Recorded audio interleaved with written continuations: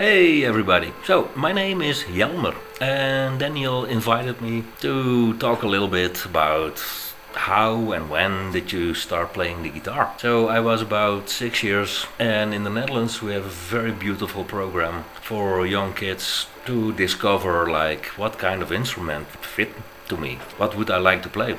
So every week we had like an opportunity to play the violin, to play guitar, to play the drums. Maybe even you figure out that you're a vocalist.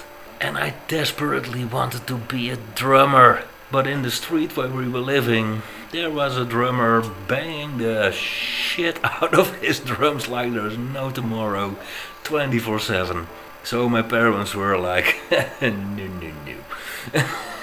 No drums are going to come in this house. So then I started to get more and more interested in playing guitar.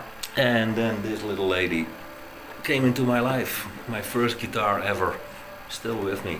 Still playing on it. Still having fun with it. So that's actually how it started. And before an electric guitar came into my life, that's an whole other story. Daniel asked me also like, what was one of the first riffs you were playing? And I guess that everybody who discovers metal music, being a guitar player, who doesn't want to learn Wasted Years from Iron Maiden. That was definitely one of the first licks I had to nail. So in the beginning I did not really have like a particular guitar hero or something, because I was super young.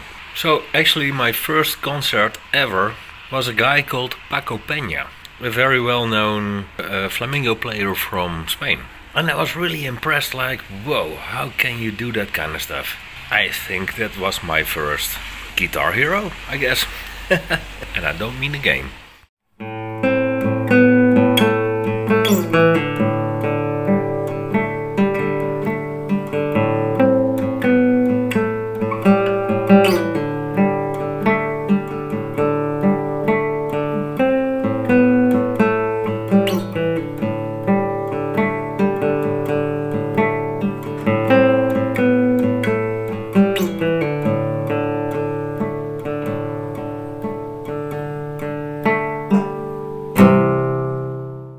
So, like I showed you before, this is my first guitar ever.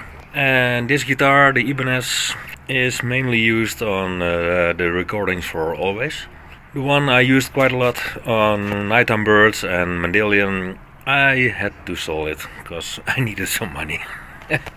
Who doesn't? And this baby, the Les Paul, will never, ever leave my life again. It sounds so freaking awesome. So these are actually, yeah, the main 3 guitars in my life.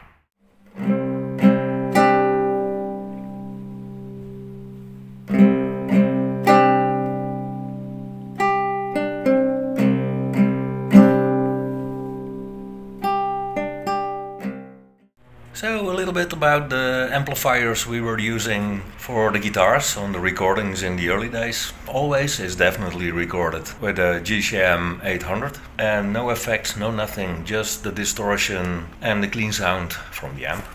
So actually the first real pedal board we had was like a Boss, huge thing with all kind of delays, choruses, reverb, whatsoever. Actually the first pitch shifter sounds. Strange Machines is born on a guitar which is not detuned, but played on a guitar with a pitch shifter, with a bit too much of pre-delay on it. So it was a bit weird playing that.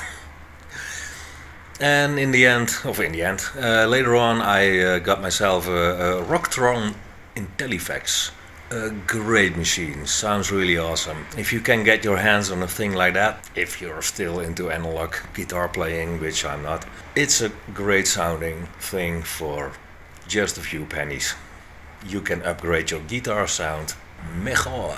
Yeah, like I said in the beginning, it was just pure metal guitars. A bit of clean sound, a little bit of delay, a bit of chorus for the clean parts, and that was actually it.